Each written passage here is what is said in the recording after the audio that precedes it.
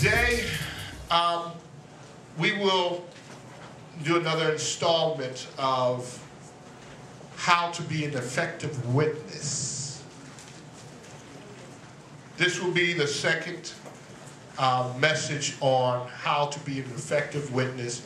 And what my intentions are is to start sharing with us what it means and how to witness. To whom should we witness? When should we witness? What should we witness? And just really try to answer those easy, elementary questions and just kind of take away some of the fluff and just understand our purpose in witnessing. First thing I want to tell you is that we're in a very critical time in history where we are now coming to a conjunction, or to where two ends meet, or the crossroads. We are now there. It's no longer coming. We're there. And it's very important which direction you go, which turn you make.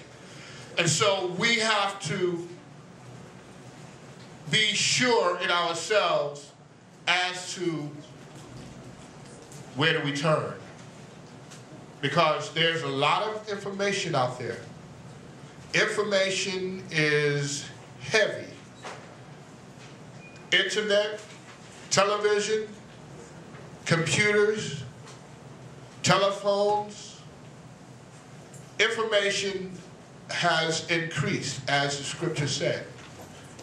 And so we have to be careful of what information we believe. And so while we are okay with listening and looking and learning,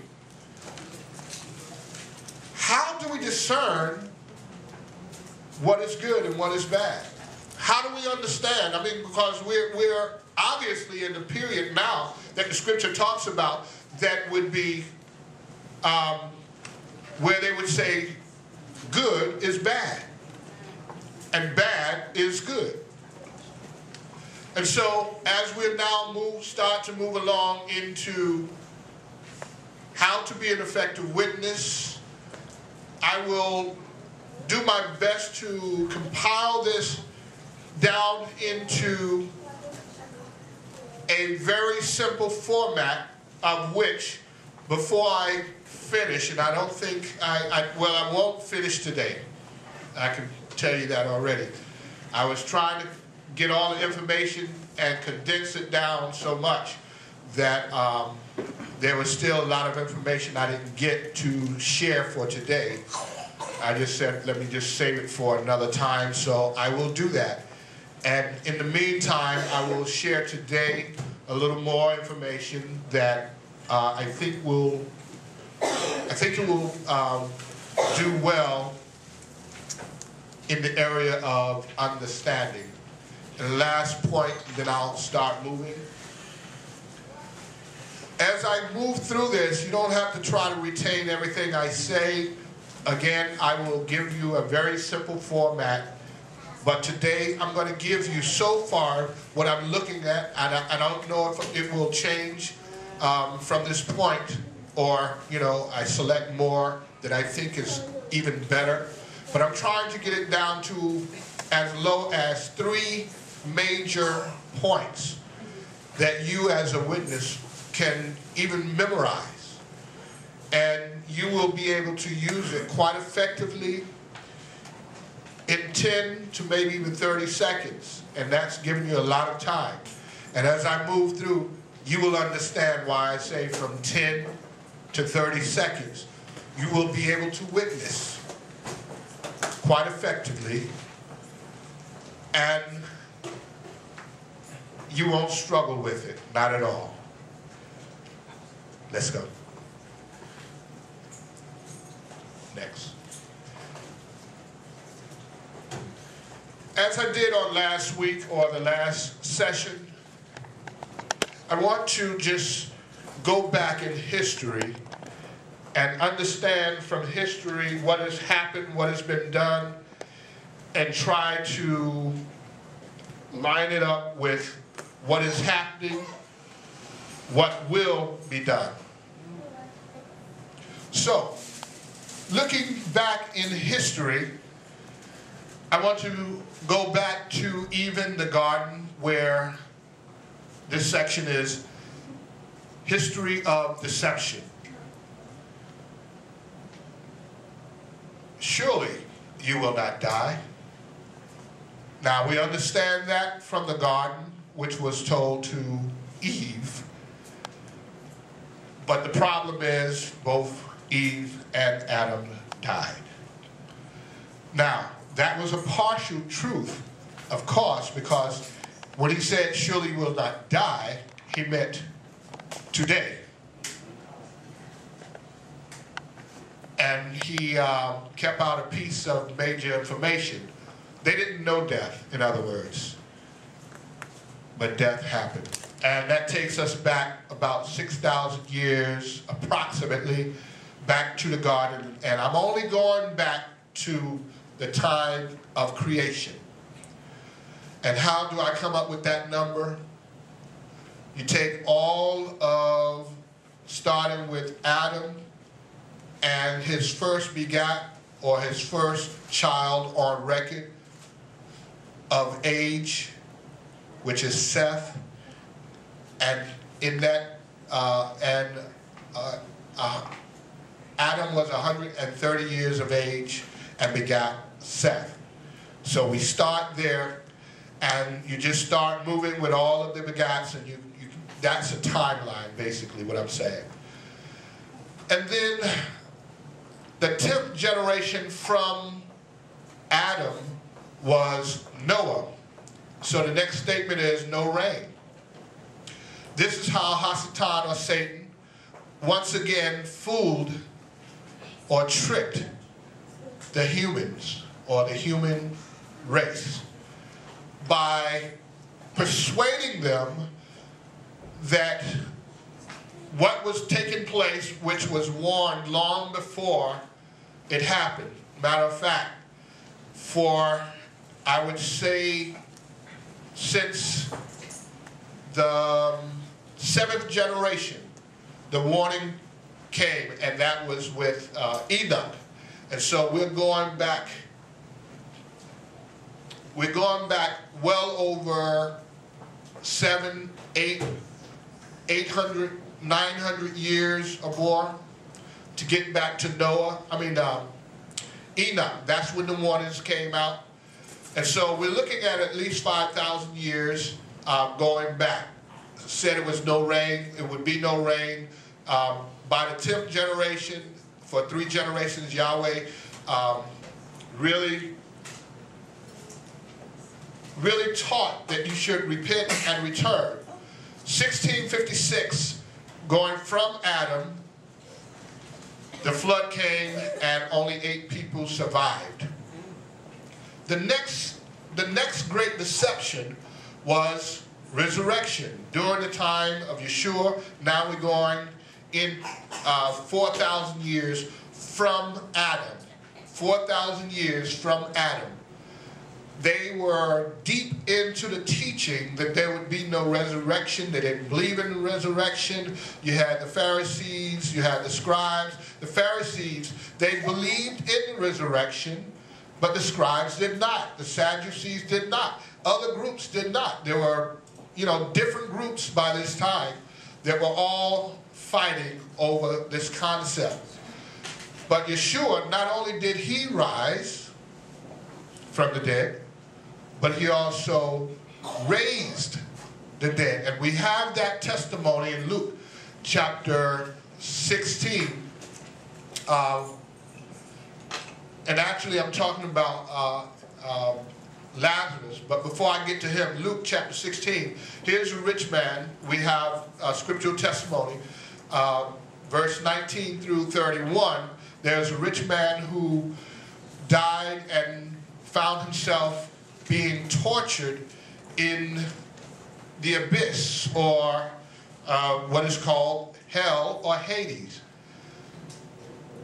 He awoke and found himself being tortured, and he cried out to Father Abraham, who also was dead, and asked him to send Eliezer, the servant, to dip his finger in water and put it on his tongue.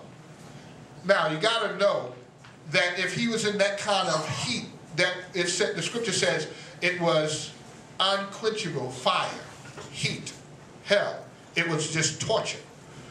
And so he was so tortured in this, it pleased him to think that not a glass of water, but just his finger, dip it in water and place it on his tongue, that would be enough to make him comfortable, to think that if he can convince him to do that, that would be great. But Abraham told him, we can't get to you, you can't get to us. In other words, there was a separation from where the rich man were and where Eliezer and Abraham were. They were in now comfort, and this is after death. So this is the reason I'm bringing this up. But the rich man who had everything, he found himself in hell being tortured, and he couldn't get any help with that. Let's move on to the next, which is no longer under the law.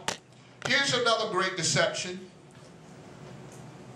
For at least 2,000 years now, we have been taught that we are no longer under the law based on the resurrection of Yeshua, who also raised Lazarus, who Yeshua said that he was not sleeping the sleep of death.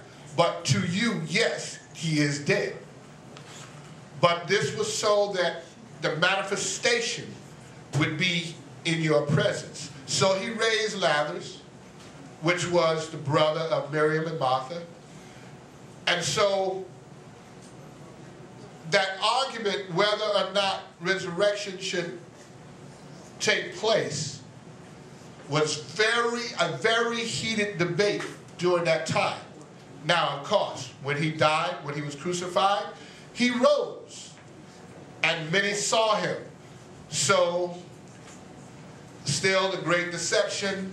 Then the next thing that I want to look at, now they have moved the Sabbath from its natural place being the seventh day to the first day, which is Sunday, the first day of the week, using the Gregorian calendar. Saturday, being the Sabbath, was hidden for a long time, far as whether or not it is the Sabbath. You just say Sabbath, and the day you went, you just thought it was the Sabbath. But now that there are those of us who are waking up, are starting to challenge the thought of the Sabbath. So that too is part of the law that is spoken of as we are no longer under the law. Then the next one, there's a new teaching that came out in 1830, which was called, or is called, the rapture. A woman had a dream, and she went to the Catholic priest, John Darby. He interpreted and came out with the theory of rapture, where Christians will be basically raptured from the earth to the clouds when troubles start. The next part, and that's only 185 years ago. And so it has taken on very strong root. Now, the reason I'm giving you these numbers, because I want you to really be able to analyze analytically, going all the way back to the garden, to the newer deceptions. And so from the rapture, there's two other thoughts that comes with that. There's pre-rapture or pre-tribulation, and then there's tribulation. So even that has broken into two different camps.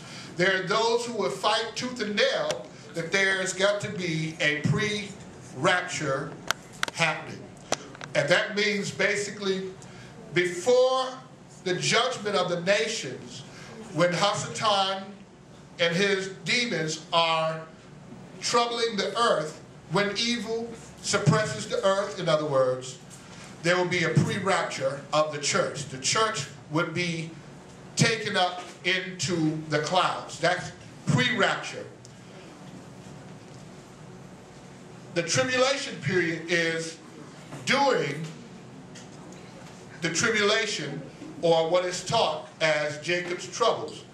That would be during Jacob's troubles, the church would be taken up into the clouds above the troubles of the earth. And so while those are all still theories, there's one more thing that I want to bring in, which is the emancipation that took place at Passover, 1865. Now recognize the dates. Rapture, 1830. Emancipation, 1865. We had no choice. Recognize we had no thoughts, no theory, no nothing to do with anything. As black people, we were not in any of that. We were enslaved. This was a slave-master relationship. You simply did what the master said, or you pay the penalty the master put on you. And let me just say, they were not people of color. And so, to further look at that, as people of color, we came to this nation, as history says, 1619. So from 1619 to the time that we were emancipated, that was 246 years exact. As of 2015 or 2015, it will be 150 years exact. Now, I call these numbers because inside the numbers there's some codes I see there. That 150, 50, 50, 50 is 3 jubilees. Every jubilee is 50 years. Is that a coincidence that there's 3 jubilees in that 150-year period? Or from the time we were enslaved in this country until the time we were emancipated, being 246 years, and if I add those up, 2 plus 4 equals 6 plus 6 equals 12. And so with that 12, are we now looking at the 12 tribes once again? That 150, 1 plus 5 plus 0 equals 6. Man, emancipated, slaves.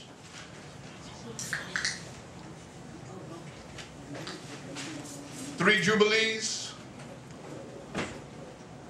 Redemption. Let's go to the next.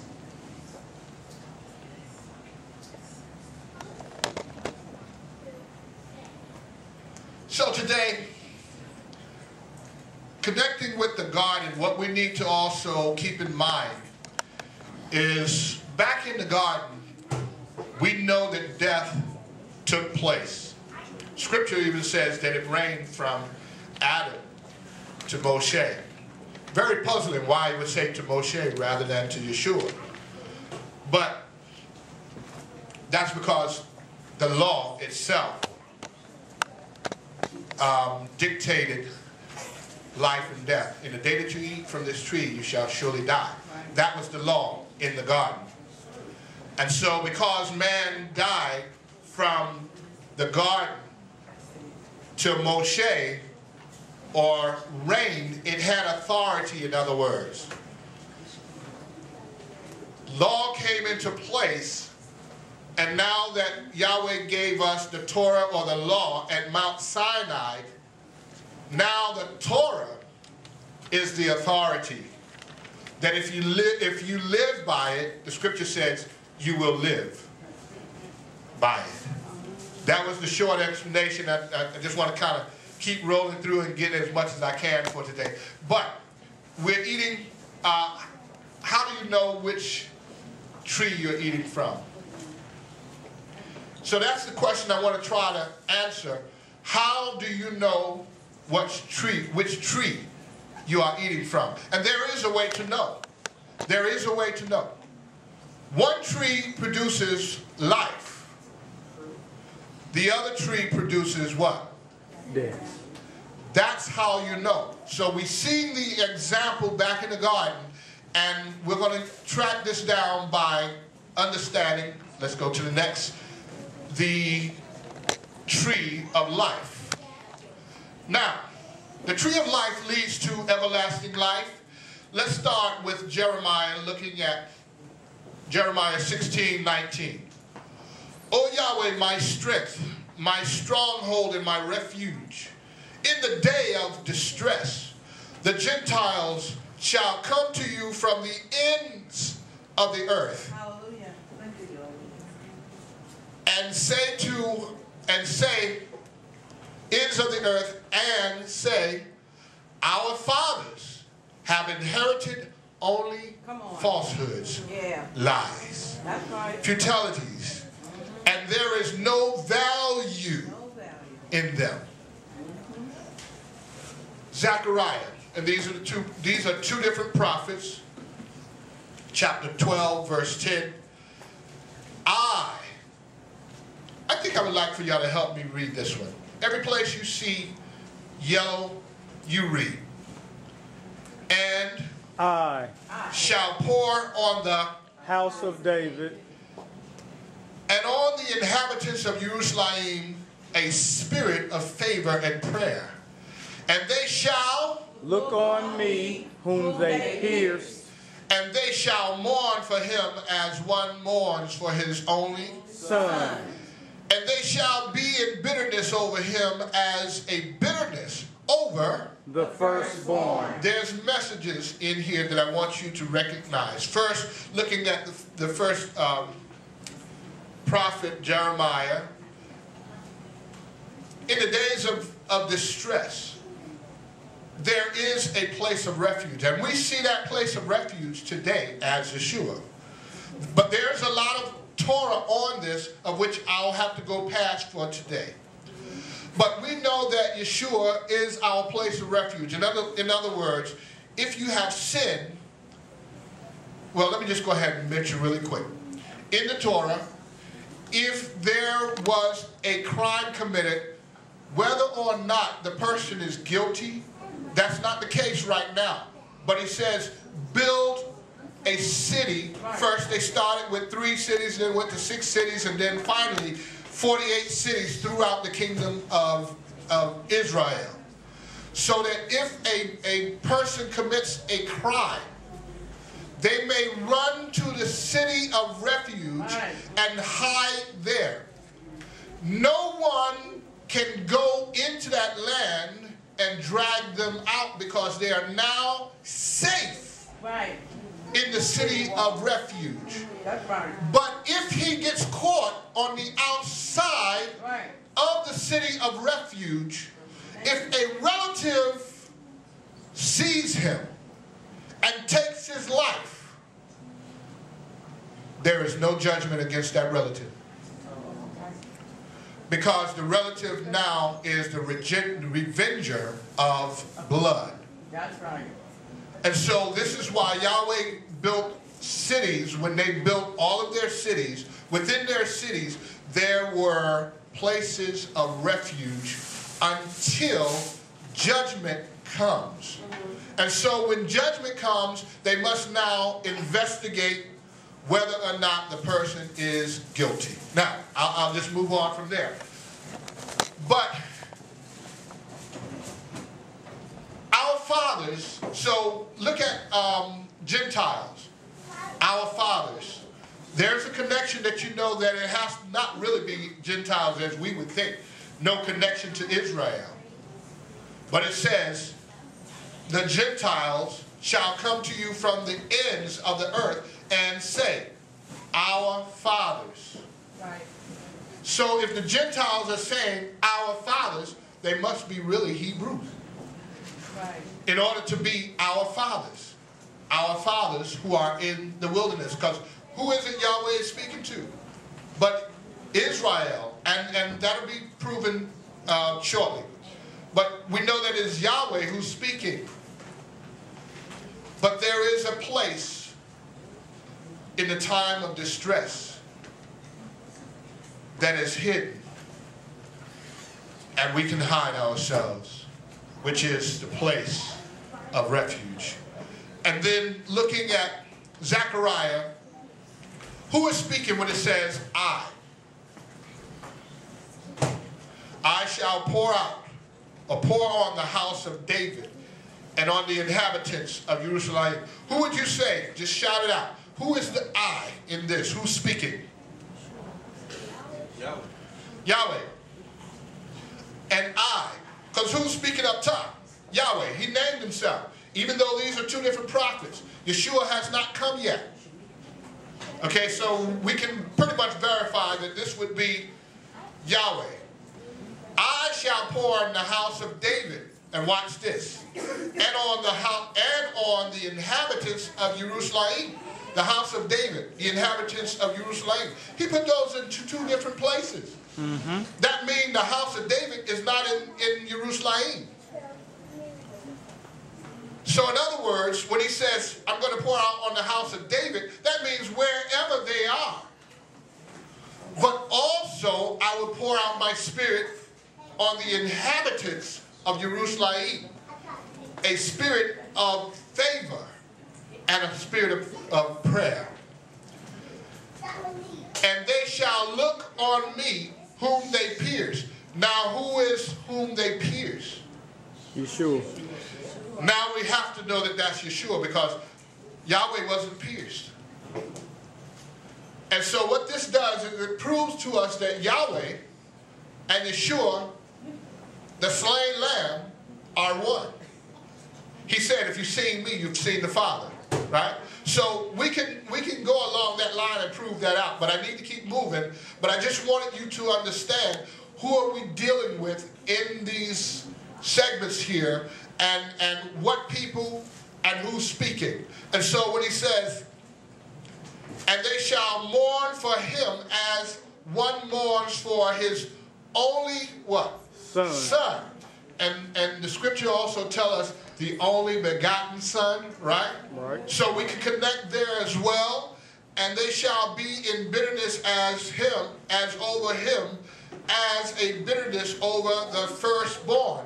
What was Yeshua? He was the firstborn. He was also the first fruit of him that died and rose. Mm-hmm. So there's a lot of connections, but I want to move on from here because we're going to keep track of this tree of life and the characters. Let's go to the next.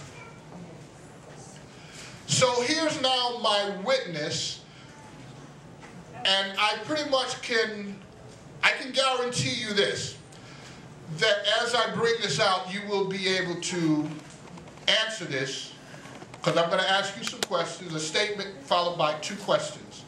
And this is what you can use as an effective witness, that as I finish this, I will always come back to this unless I find something else that grabs me even more. The Ruach Kadesh leads me in a different way. But for now, what I want you to do, I'm going to read this out and I want you to answer it. So I want you to get ready to respond. Who is the bread of life? Yeshua. Yeshua. Hallelujah. Very good. Yes. Finish this statement. Thank you. If you love me, You'll keep my commandments. there is a way. It seemeth right. But the end thereof is death. Right. Now, if that took you just a few seconds to answer, I only gave, like I said, 10 to 30 seconds, you'll be able to answer that.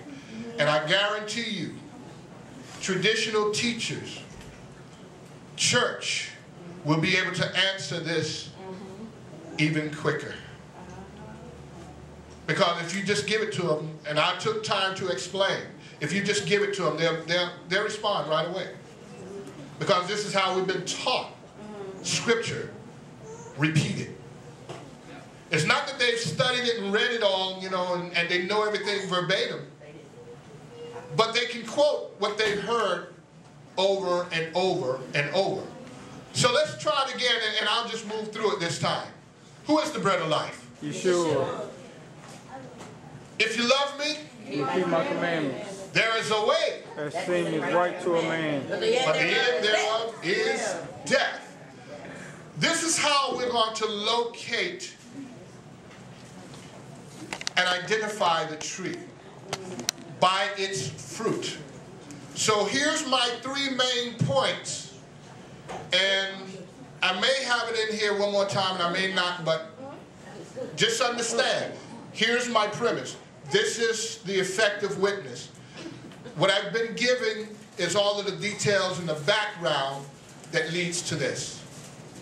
So now I will continue with the information. So let's search for our tree the way that seems right, because to me, this is a good premise to start searching for what tree you're eating from.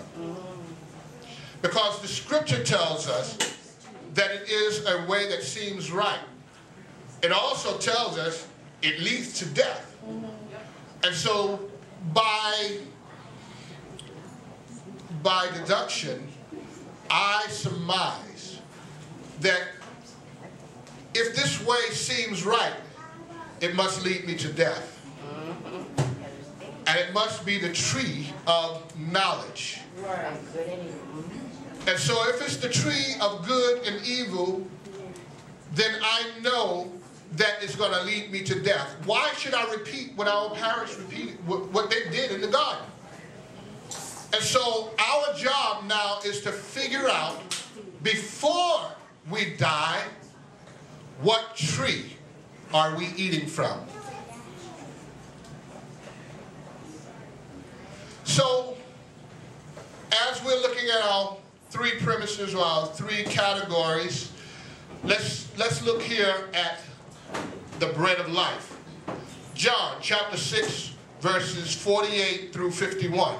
I am the bread of life. Your fathers ate the manna in the wilderness, and they died.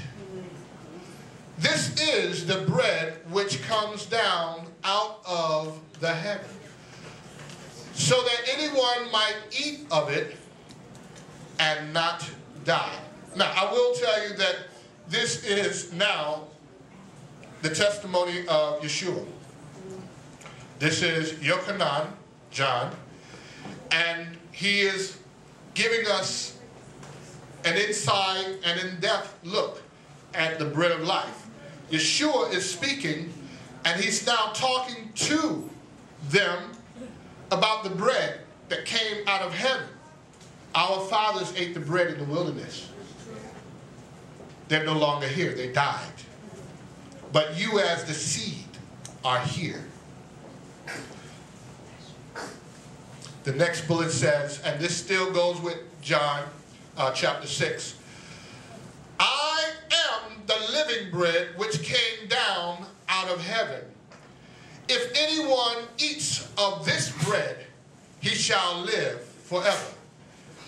And indeed, the bread that I shall give is my flesh, which I shall give for the life of the world. Very important here. He's making a distinction. But he also drew their knowledge of their forefathers coming out of Egypt, eating bread in the wilderness, needing natural substance. But Yahweh rained down a miracle because he gave them manna or bread out of heaven to sustain them.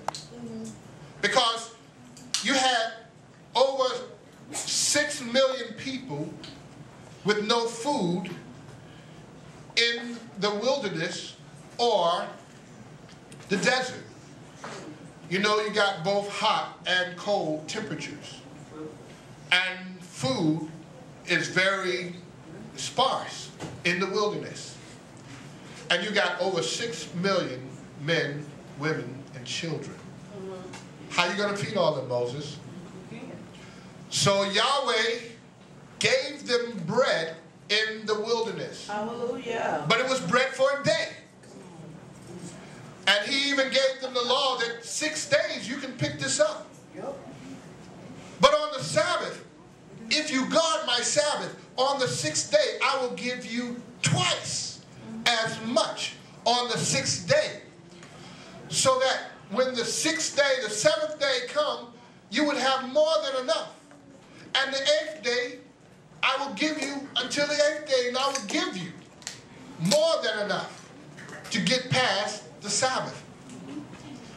And so they even tried him in the wilderness. Some went out and picked up sticks and different things and picked up manna, and some picked up more manna, only enough for a day. Some picked up more, picked up for tomorrow. But the lesson was, depend on Yahweh. That's right, every day.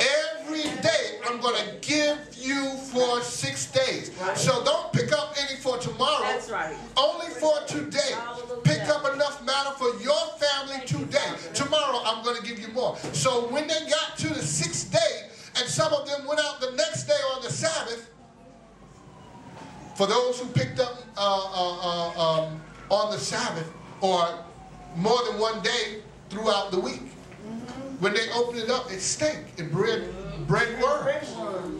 And so when the 6th day came, they had enough for 8 days. Yes.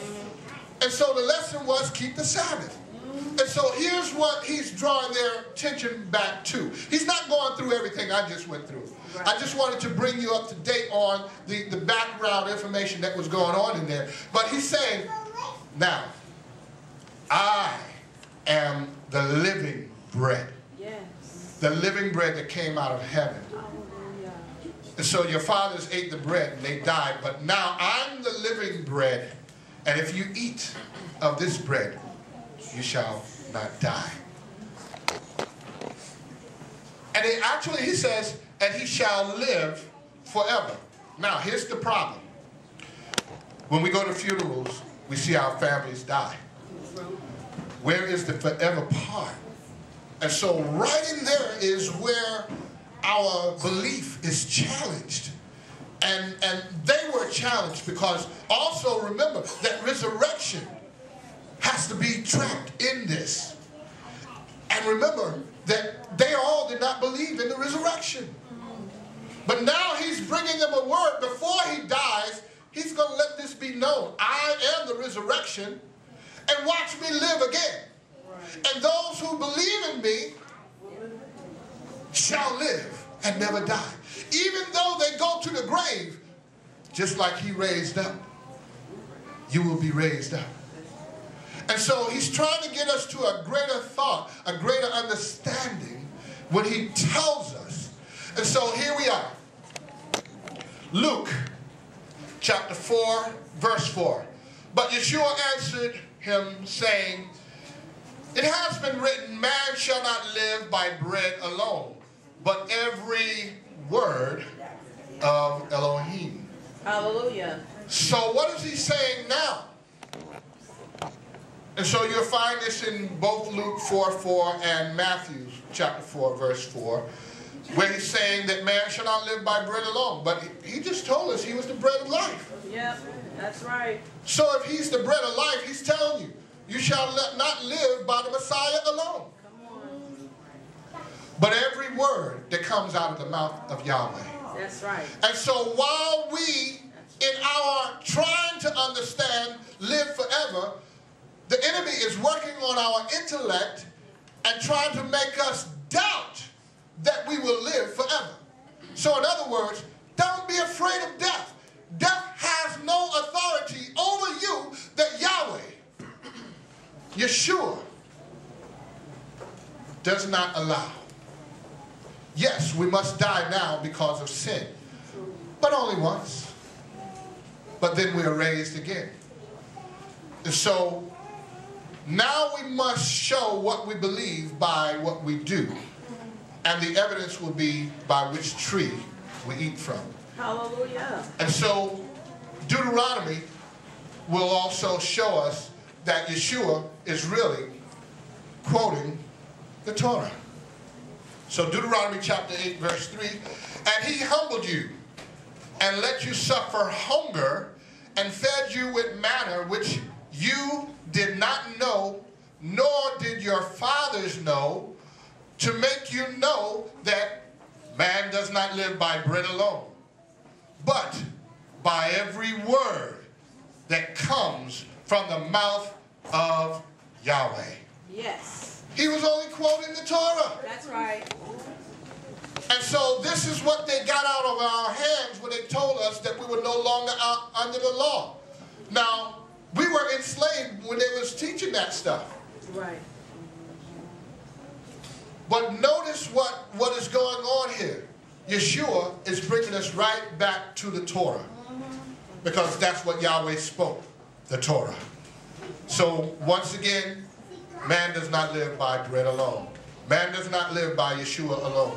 Man does not live by Jesus alone. But every word that comes from the mouth of Yahweh. Next. Right. So, if you love me, keep my commandment, right? We know that that's what Yeshua says. And so, there's an action that takes place with that. So, let's kind of look into that. John 14, verse 15. If you love me, you shall guard my commands. Here's a question. How does Yeshua define love? How do we guard his commandments? What commandments does he have? Now we know in Exodus that Yahweh gave us the commandments. Mount Sinai, the 10 commandments, which is really what they call the law, and they just didn't say we're no longer under the commandments. They said we're no longer under the law. So they changed the name so you don't recognize the principles. Come on. Because if they'd have said we're no longer under God's commandments, they would never have gotten them out of our hands. Remember, we're talking about deception, which is half-truth. And so 1 John says, chapter 3, verse 18, my little children, let us not love in words or in tongue, but in deed and in truth. So let's follow up this with defining, and I went, of course, to Wikipedia, and it says it's a noun, and also if it's an action, there's a verb there for all my students. Something that is done, an act or action. The act of performing action, righteous in word and in deed. So what's the principle we're looking at here? If you love me, do what? Keep my commandments. So in order to prove that you love Yeshua, in order to prove that you love Jesus, you got to keep the commandments. That means you got to do something. There's some deeds that must be followed in order to prove your love. Who gets to define it? How we prove our love. You cannot do it with just your words. Yes, I love him. And you don't keep his commands? This is what he said. If you love me, then keep my commandments. If you love me, show it to me. If you love me, do what it is commanded of you. That's right. So it's something that we got to do. Next. Also the bread of life. Luke, looking at verse 4 again, but Yeshua answered and said, saying, It has been written, man shall not live by bread alone, but every word of Elohim. Deuteronomy chapter 8, verse 1. Guard to do every command which I command you today, that you might live. I think I need to pause there for a second. If you do the commands, what will it cause you to do? Live. All right, we good there. And so it doesn't stop. Shall increase and go in and shall possess the land of which Yahweh swore to your fathers. There we go, back to the fathers again. Right. Verse 2, and you shall remember that Yahweh your Elohim led you all the way these 40 years in the wilderness to what? Humble you, to prove you, Thank you, Father. to know what is in your heart, whether you guard his commands or not. And he humbled you and let you suffer hunger and fed you with what? Man. Which you did not know, nor did your fathers know, That's right. to make you know that, Man does not live by all together, Man does not live by bread alone, but every word that comes from the mouth of Yahweh. So if this is that simple or that easy to understand, let me show you how we got off track and where we got off track here. When he says, guard to do every command so that you might live, guess what we've been doing? We've been dying, right? That's Okay, so that kind of tells you which tree we've been eating from. So, that you should live and shall increase. Go into the land, possess the land that Yahweh swore to your fathers. And we know who's being talked to by whom here, but I'll just go ahead and tell you. This is Moshe talking.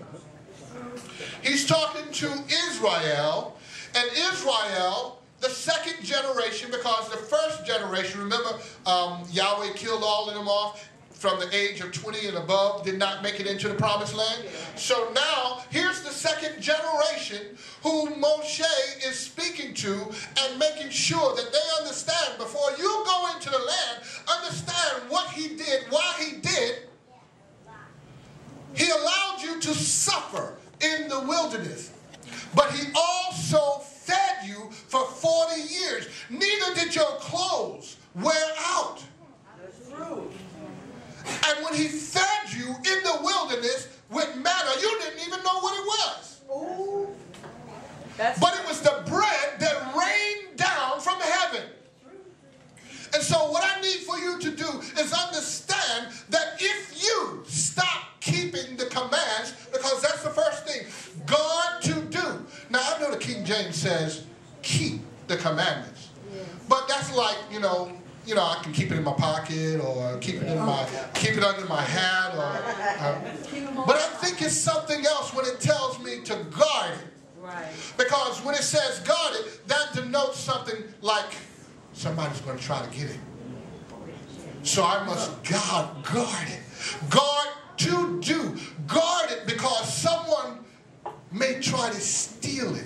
And if I'm just trying to keep it, it doesn't give me the oomph I really need. But to guard it tells me keeping the commandments is doing more than just lip service. So I must do this, and it gives me life, like the bread sustained our fathers in the wilderness. Next.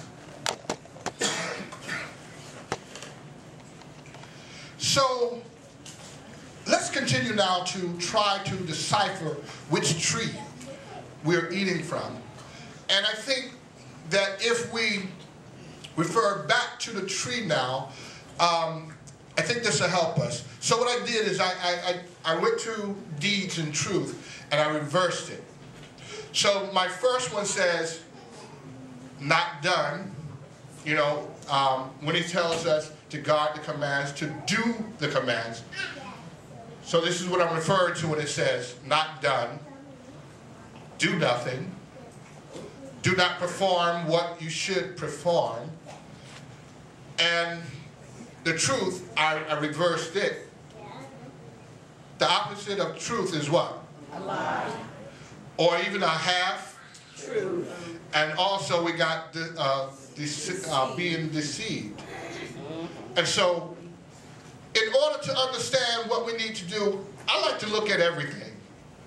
And so that's why I'm willing to hear someone out.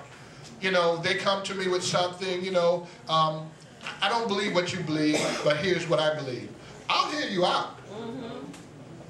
That's just the way I am. I'm grounded in what I believe well enough that I can listen to someone else and not be afraid. Yeah, right. But now, if you're not grounded enough, if you don't know enough, I would caution you. Be careful. Right. Because what seems true, Has happened. what seems true is not true. It only seems true. There's a way that seems right. Right. Next. That's right. So now let's do the same thing with being right or righteous. I have a problem with this word righteous because what it's done in traditional thinking is it's made us, it's distorted what righteousness really is.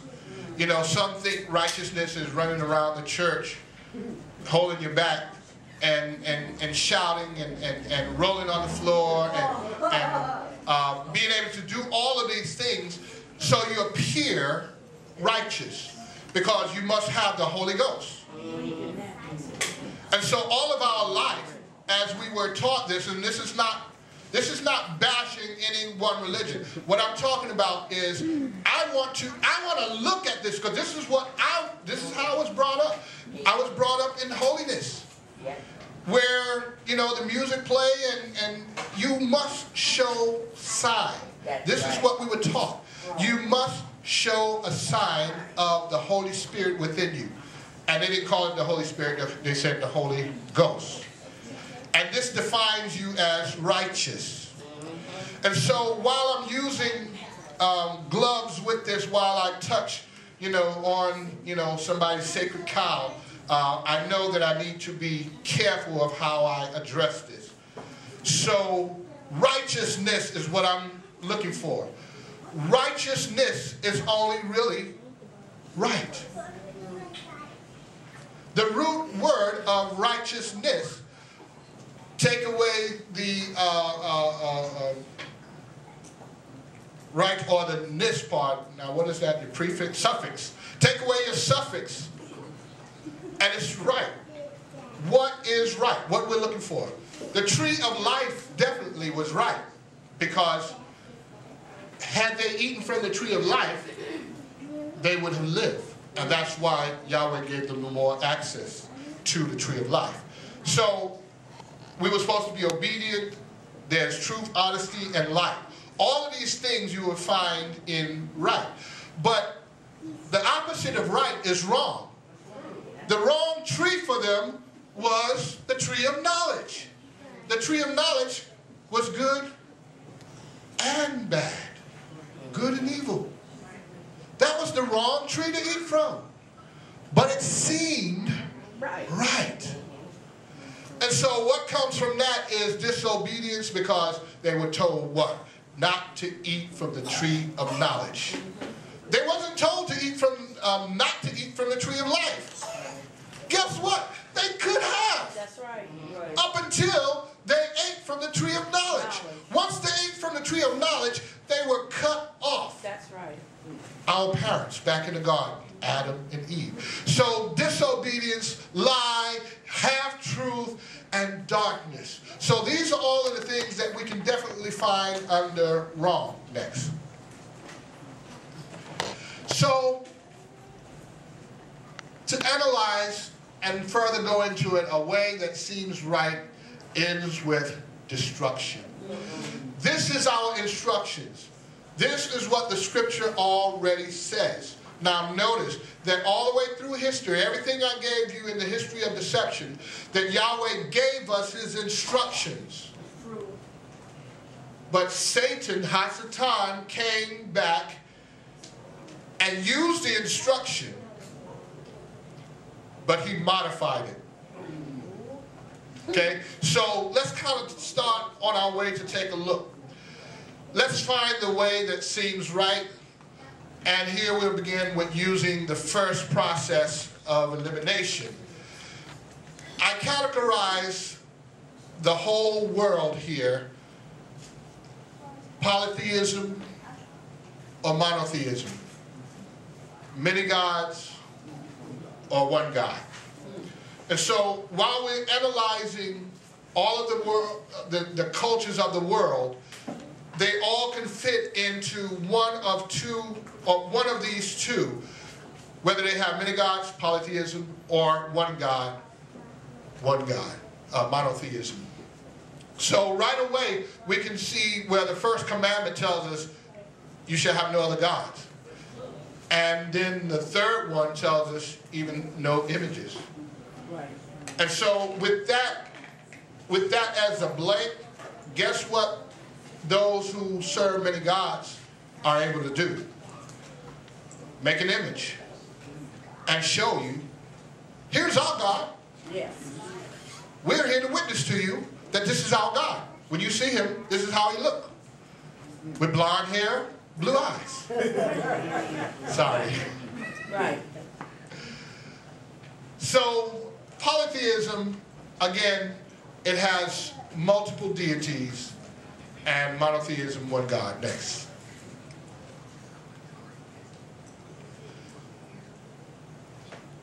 Looking at the world religion, or looking at the different gods, in religious belief, a deity is a supreme being who may be thought of as holy, divine, or sacred. Some religions have one supreme deity, while others have multiple deities of various ranks. Here's what Scott Little, and again, this goes back to online, and I think it's Wikipedia or one of my other searches. But anyway, Scott Littleton, in his book of Gods, Goddesses, and Myths, defined a deity as a being with powers greater than those of ordinary humans, but who interacts with humans positively or negatively in ways that carry humans to new levels of consciousness beyond the grounded preoccupations. In other words, these deities can interact with human beings and take you to higher heights. Next. So again, how do we know which tree that we're eating from? If it produces life, it has to be the tree of life. But if it produces death, it has to be the tree of knowledge.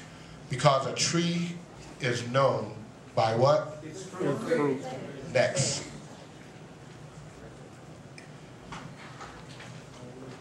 Looking at polytheism, and this is just a minute, I mean when I say minute, example.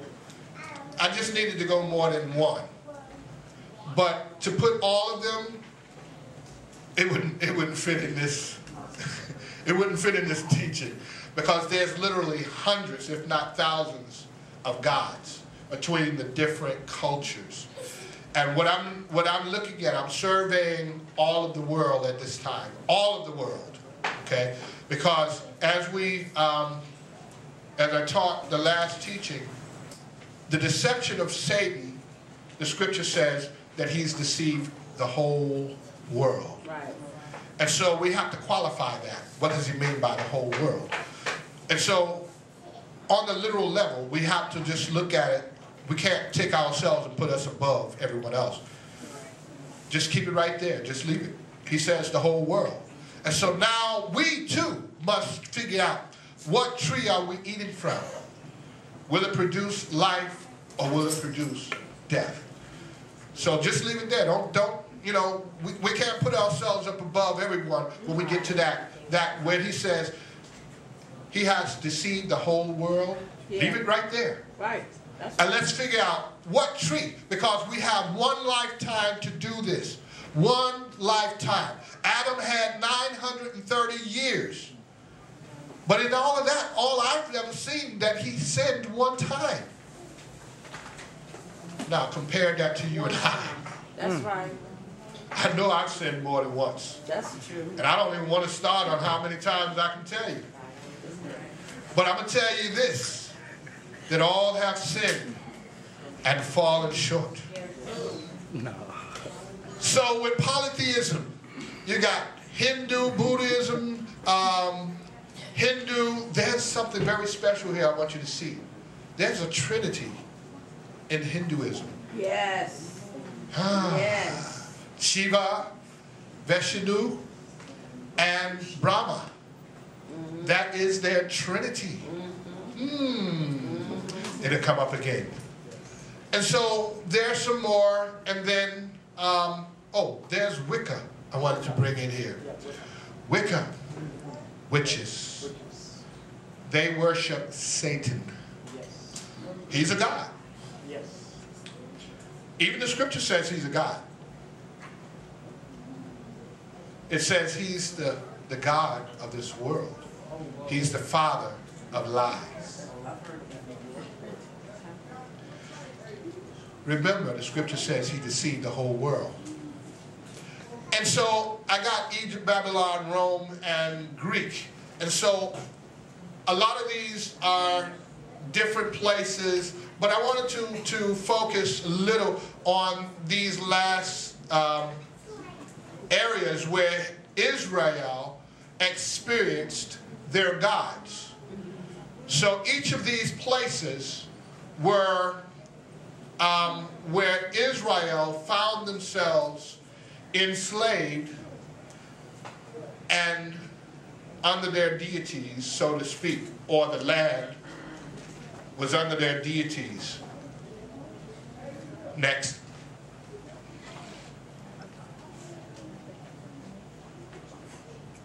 Monotheism. So I have 6 different ways, or 6 different systems or people, cultures that I found in monotheism, and there's actually a couple of more that I didn't put on here, but I've never heard of them.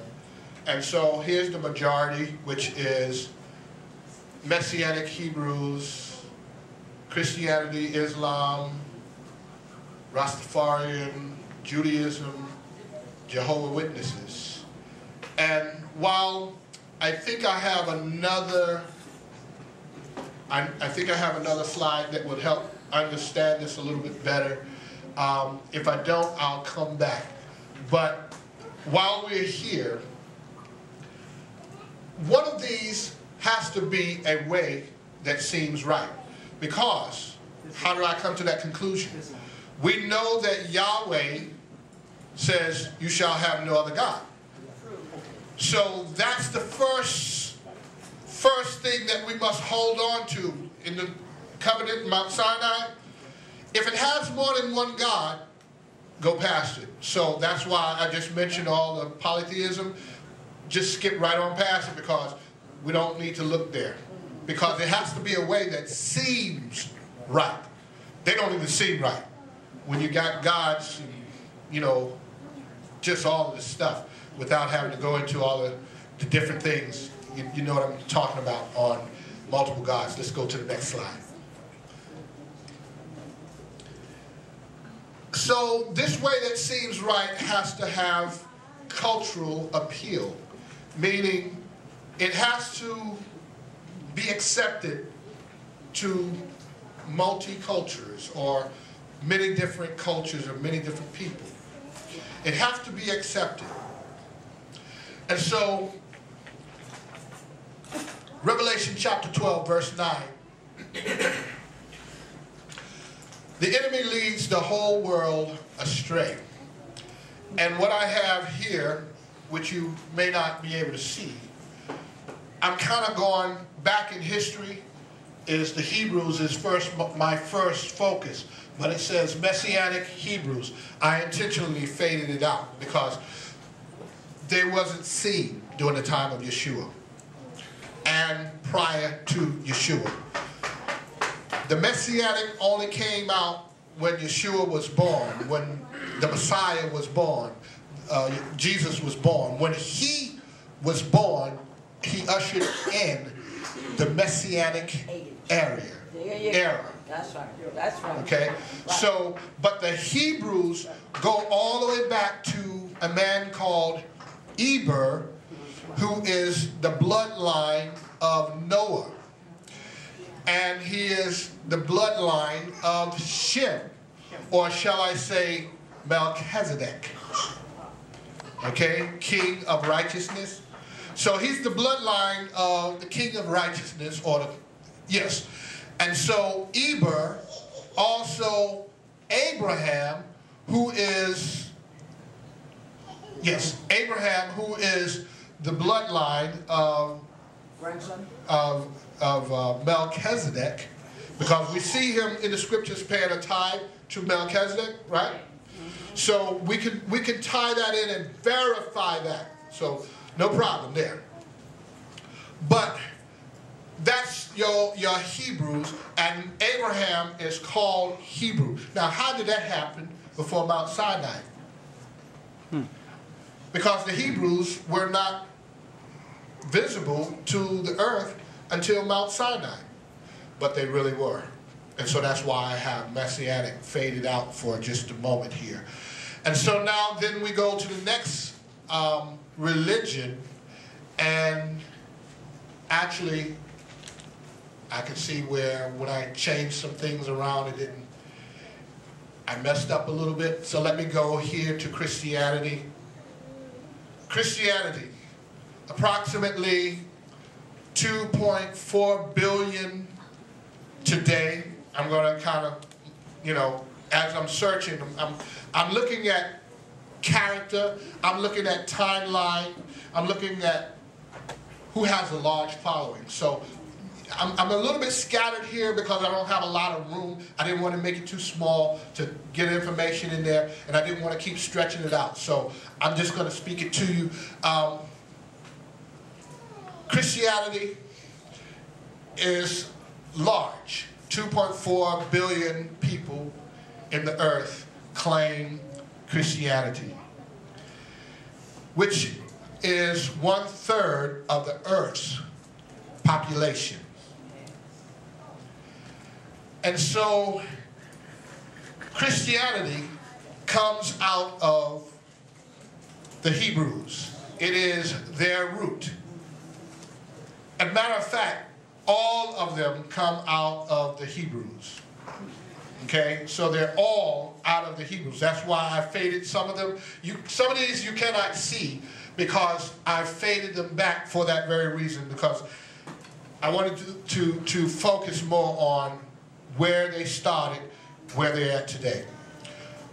So now Islam, they started, they have today about 1.6 billion followers, or 23% of the earth's population, okay?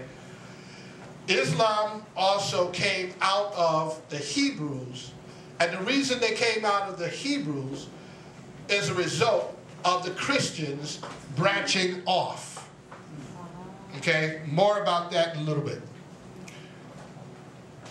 We have here Rastafarians. That goes back to about the 1930s. And who the Rastafarians are. Now, again, I'm focusing on religions of the world that have only one God. And I have them all listed except for two, which I've never really heard about. And so the 1930s, we're talking less than 100 years ago. So the Rastafarians, though, they have a deeper history. Their history goes back to the Hebrews, and today, from their inception, they always knew who they were, but their focus was on the Ethiopian Hebrews. And they, from the information that I found, worship Haile Selassie, who was the first, Haile Selassie the first, who was the last emperor of Jamaica. Now, when they fought for their independence, they went back to their belief, which was as Hebrews. Now, Haile Selassie is a descendant of the King Solomon. Or in other words, he is a descendant of, and I'll get to the questions, but he is descendant of King David. Now remember, the scripture says that I will restore the house of David, right? Well, the Ethiopians are the bloodline of King David. And so when they fought for independence, they went against the Europeans and all the different ones, and those who hid up in the mountains. They did like guerrilla warfare, but that's how they lived. They came out with this culture of Rastarian or Rasta. Actually, well, I won't say it like that because there's a way that people call them, but the Rastas do not. It's negative for them, so I won't even say it. But for lack of how to say this, but Rastarian, this was a movement that went back in the 1930s. And then so we have Judaism, and finding Judaism, which is here, which comes out of the Hebrews as well. The Khazar, they go back to 650 through 850, which is actually who we see in Jerusalem today. They are who we look at as the Jews. They are European, and they come from closer to the Black Sea, the Scandinavian countries, up above Germany, to the northeast of Germany. Whereas their whole community, they were very strong for about 300 years. They took their whole community and converted to Judaism. They called into the rabbis and they said, teach us the language and the culture. So as a nation, they went to Hebrewism.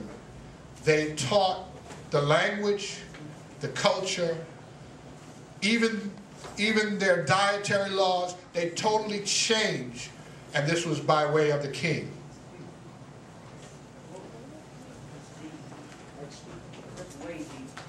And I will say this, and I'll probably have this on my next teaching. Not by power, nor by might. So they were converted by power. Yes. Okay? Yes. And so that kind of exits them out as well. All right, so Jehovah, or Yahweh, Jehovah's Witness, 1870s out of the United States, and they've built up a large following as well. But they're not strong enough to replace any of these. And so our search must start narrowing down to who we see as the strongest cultures. So let's go to our next one. So remember, Christianity looks like it's one of the largest, strongest cultures. Now keep in mind, Satan, he deceives the whole world. Yes. If you love me, guard my commandments. Again, let's look for whether it produces life or death in order to know what tree we're going to eat from or we're eating from. And so here's our criteria. The 10 words or the 10 commandments. Exodus chapter 20 verse 2. I am Yahweh your Elohim who brought you out of the land of Mizraim, out of the house of slavery. That should catch our attention right there. Slavery has to have something to do with it.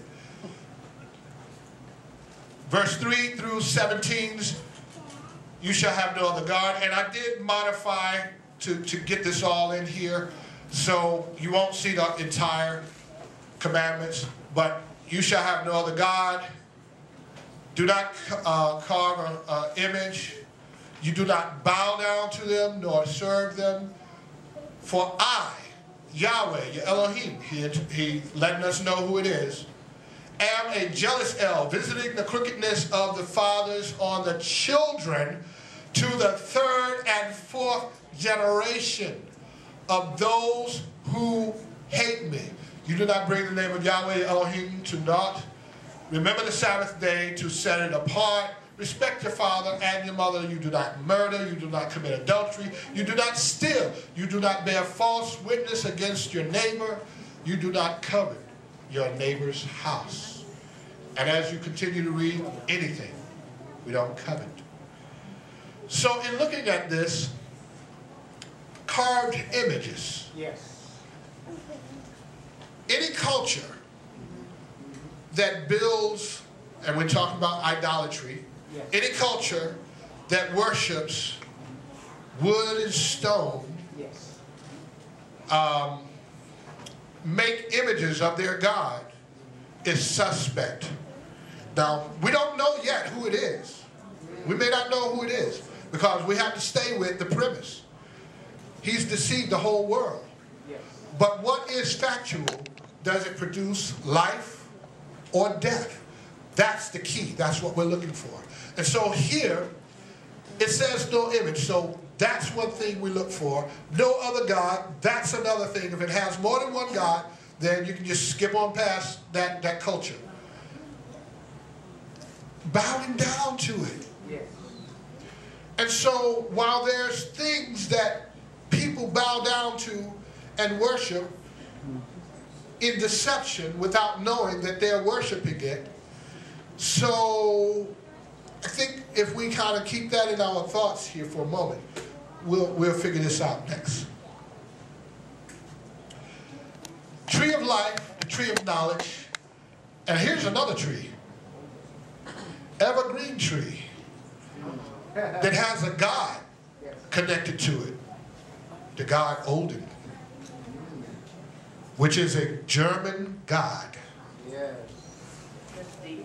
Here's the same trick over again. He just changed the name. Now, again, we're looking for one of two trees. The tree of life, which produces life. The tree of knowledge, which of good and evil, it produces death. So if this tree produces death, here we have an evergreen tree that once a year people, well, let me just go ahead and read this. Proverbs chapter 16, verse 25. There is a way that seems right to a man, but its end is the way of death. So we're going to, like a good PI, or what do you call them when they, what is it? When, not public. Private investigator. So like a good investigator, we're going to really take this apart and see where the tree of death is by its evidence of death. Jeremiah chapter 10, verse 1. Hear the word which Yahweh speaks to you, O house of Israel. Now, who's speaking? Let's read it again. Hear the word which Yahweh speaks to you. Who's speaking? Yahweh. Who is he speaking to? O house of Israel. House of Israel. Thus saith Yahweh, do not learn the ways of the Gentiles, and do not be awed by the signs of heaven. For For the prescribed customs of these people are worthless. For one cuts down a tree from the forest, work for the hands of a craftsman with a cutting tool. They adorn it with silver and gold. They fasten it with nails and hammers so that it does not topple. All right. Yes. Now, we can pretty much say what that tree is, but for investigative purposes, I'm just going to keep acting like I don't even know. I'm just going to keep following up the information and trying to figure this out. But I will tell you it's an evergreen tree. That's right. So, in order to figure out what tree it is, again, does it produce life or does it produce death? Yeah. The tree of life is everlasting life. I see that as Yeshua in the garden. I believe he was the tree of life. There's also the tree of knowledge, which was also in the garden, of which our parents ate from. I see this one as Hasatan, Satan. And I see this because it produced death. And we know that Satan comes to steal, kill, and destroy, right? Right.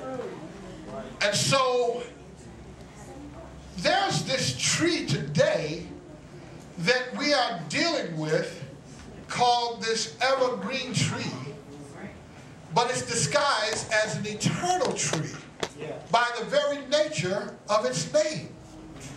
Evergreen. So there's something deceptive about this tree that makes one think that as you bow down to it with your gift in hand and put your gift under the tree, that it's all about the birth. But its real intent was cut the tree down at a certain time of year, December. You bring it into your home, and the god Odin is flying around, inspecting your homes and neighborhoods to see whether you were bad or good. And if you were bad and caught outside your home, he would curse you. But if you were good, he would come into your home and leave you some presents. And so while he, and I think I just kind of added a little bit there, but I just went with it. But the intent of the god Odin was if you were good or bad. And if you were caught outside, he would bring a curse on you. But what you can do is take this evergreen tree in your home, and it will protect you from the curse of the god Odin. This tree was not accepted in the United States until 1848, when the Queen of England and her family took a picture. Her husband was a sun god worshiper. Once they brought it into their home, observing this ritual, they took a picture, and throughout the England provinces and as well in the United States by 1896, yes, 1896, it was now received because the Queen and the aristocrats were seen. This was class. This is how you look rich and live well, according to the Queen. And so this is why the evergreen was now accepted in the United States. But previous to that, it was against the law to even say Merry Christmas. That's right. Oh. You would get fined and put in jail. And so now what they had to do is take away the fine. They had to take away all of the negativity to it and build around it so that Christians would receive it and it go throughout the world. To be continued. Can we give Yahweh praise? Yeah. I'm grateful, so grateful for all the Lord has done in my life, for seeing me faithful, for changing my heart and making everything right.